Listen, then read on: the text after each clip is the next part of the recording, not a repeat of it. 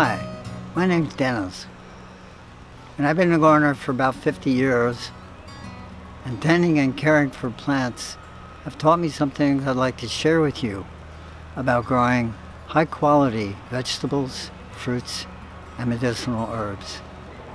So thank you for coming, and welcome to my garden.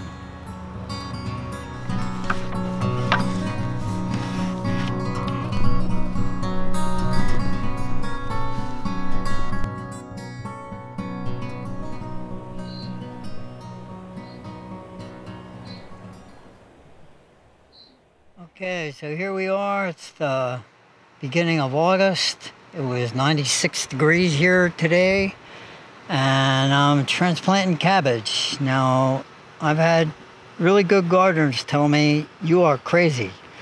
You're not supposed to be able to do that now. But there are a couple tricks that I'd like to share with you so you can kind of see how this can be done. We'll talk later about why I'm doing it in August. That's a whole other thing. But I'm going to take this little cabbage seedling that is starting to go into once it's in its fourth leaf and its sixth leaf is coming out of the center. That's a very critical spot in the life of a plant. It's saying, basically, I'm about to establish myself. I want to move this little baby plant over to the bed over there, but I want the plant to not know that it's been moved.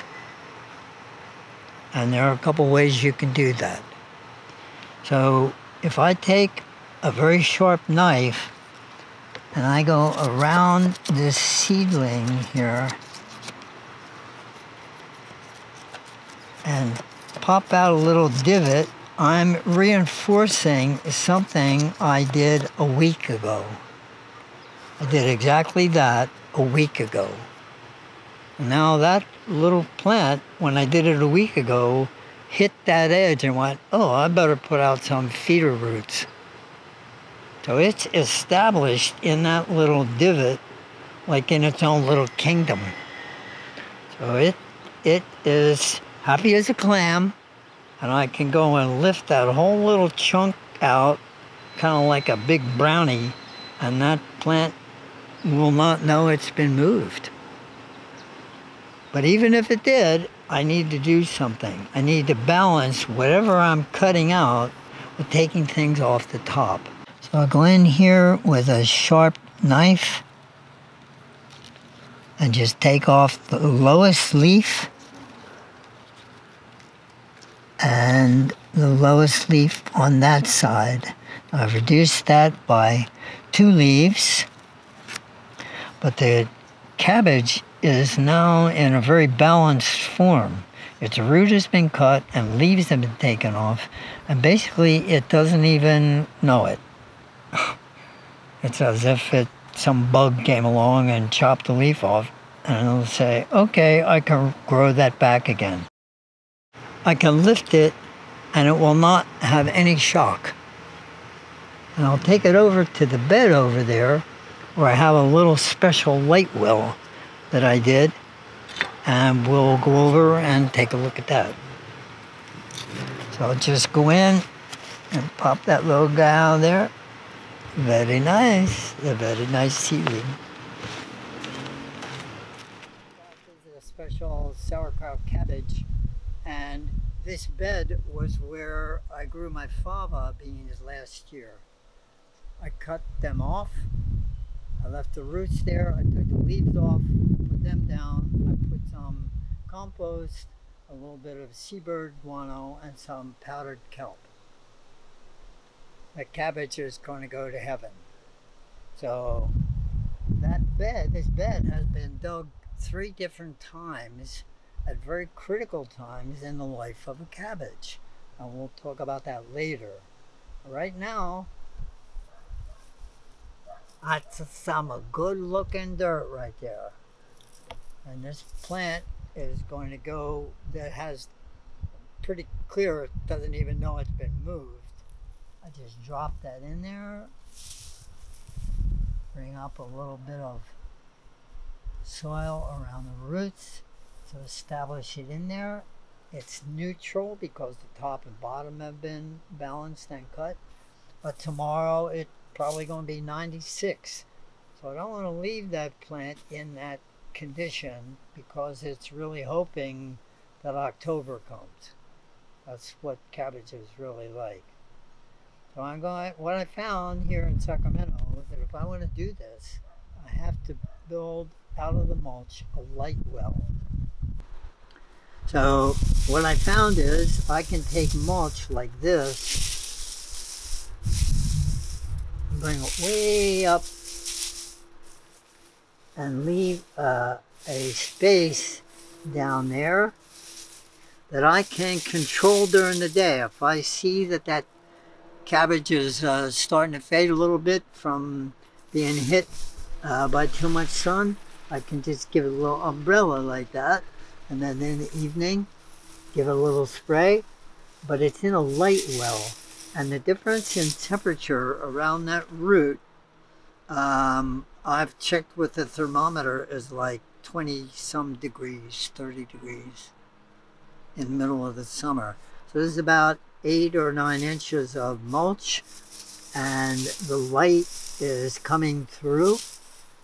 But right around the bottom of the cabbage, there's just open space. The mulch does not go around the cabbage. It just goes up into like a light well. And that cabbage will be very happy in there. It'll get all the light it needs. In a month, that'll be about that big. It'll burst out of there. All of them will burst out, and then they take off because it won't be 96 in a month. So that I'm doing that so that this cabbage has about leaves about that big at the fall equinox. If the leaves are about that big at the fall equinox, that plant is going to sail into October and November. I got cabbage heads regularly about that big. And they're sweet, and they're juicy, and they make great sauerkraut. But it has to endure a month of really, really hot weather. But if you treat it right, it's happy to do that. So what I like to do is explain to you a little bit about scheduling and the way some scheduling can be done looking at something called LOD. LOD is the solar length of day. And depending upon where you are growing, certain crops present problems in terms of scheduling. So a typical one is cabbage. So I live in the Central Valley of Sacramento, and I start my cabbages in July. And we can get 5 days of 100 plus 105 degree temperatures in July, August, and early September. And I have friends who are gardeners who tell me it's impossible to grow cabbage in July, August, and September in Sacramento. And in one way they're correct, and in another way they're not, because there's an issue having to do with cabbage. On the coast, 100 miles from here in San Luis Obispo, it's possible to grow cabbage by sowing it the way you would normally sow it in the fall, and then it goes through a long, mellow winter. San Luis Obispo is on the coast, and typically the daily temperature is in the 70s all winter.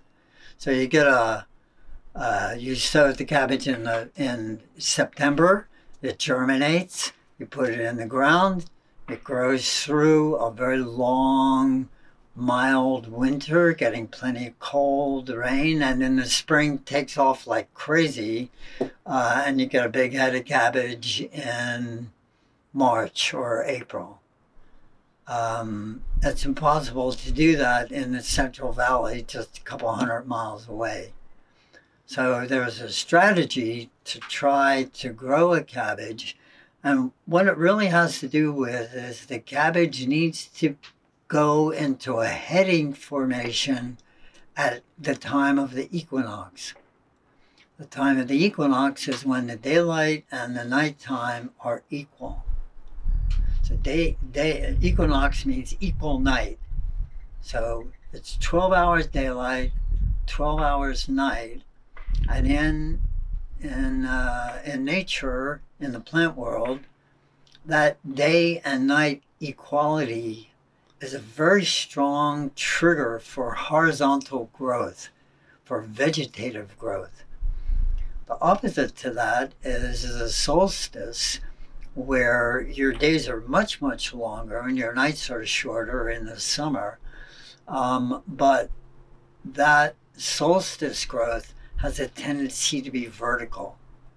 So if you look at the plants that are really flourishing at the time of the solstice, they'll look like bean poles. They're going into flower. You don't want your cabbage to go into flower. You want it to stay as a big old flower bud. So the strategy is to have a cabbage go through an equinox at a time when the temperatures are moderate. In San Luis Obispo, that's the spring equinox. But here, it's the fall equinox. Because in the spring, when it's 70 degrees in San Luis Obispo, it can be 95 here. So we can't do that. So I'd like to explain to you a process using the solar length of day, which is the equinox to the solstice to equinox to solstice, using that as a scheduling tool by looking at the times during the life of a cabbage when it's very critical.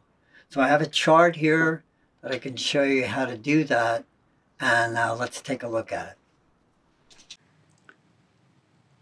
So to help us understand how this is useful, I've inserted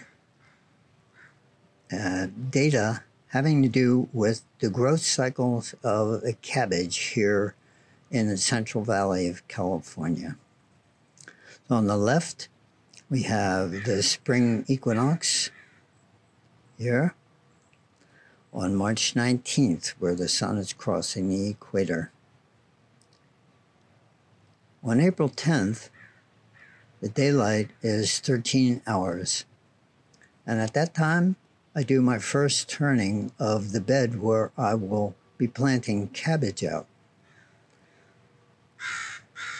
The second turning of the bed is when the daylight on May 4th is at 14 hours of daylight. And then we go through the solstice here.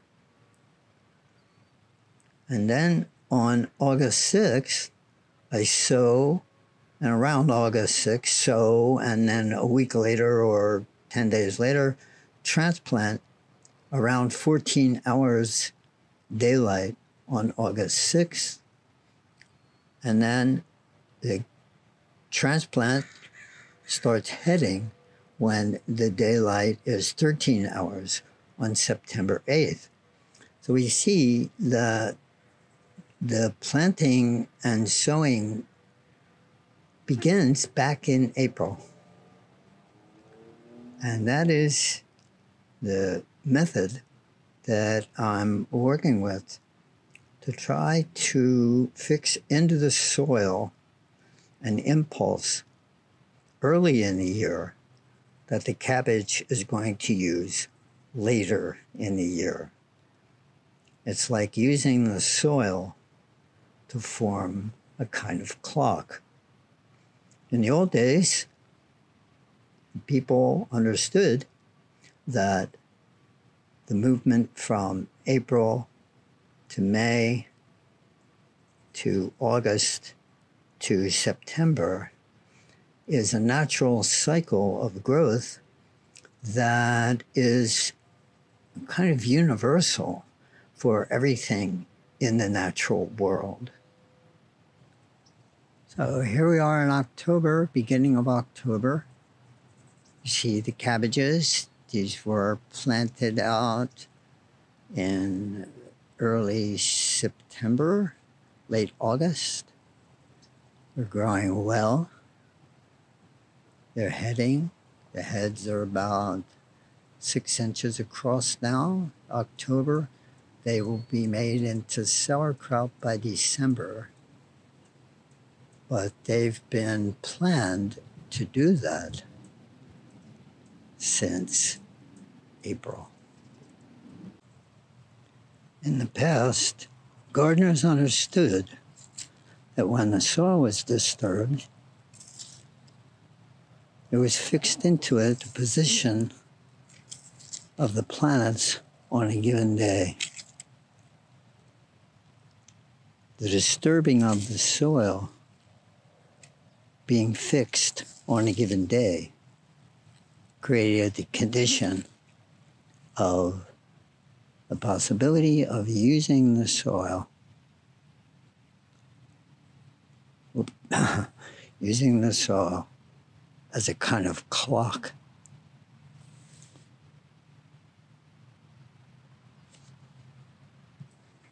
So let's return again to this chart and look at the logic of the idea that when I turn the soil, I'm fixing into it a particular pattern. On April 10th, on a 13-hour day, I put soil amendments, I put compost, I put what was remaining of a fava crop and turned it in. And the reason I did on that day, April 10th, because I knew that down the road, when the day was 13 hours over here, the cabbage was going to start to head. So I'm bracketing the solstice. Whoop. So I'm bracketing the solstice. I'm bracketing the solstice with the pattern of a 13-hour day in April, because I know in September at 13 hours of daylight, the cabbage will be forming a head. I'm setting into the soil an impulse for much later in the year. And then once again, on a 14-hour day, in May 4th, I turned it once again and then mulched it. And the reason I did that, because I knew that over here in August, I was going to transplant and sow within that 14-hour day bracket. So the soil, by the time the cabbage was transplanted, had been moved 3 times. Once in April, once in May, and then again transplanting in August. The soil clock was set to allow the cabbages to pick up from the soil the solar impulse of length of day for forming cabbage heads.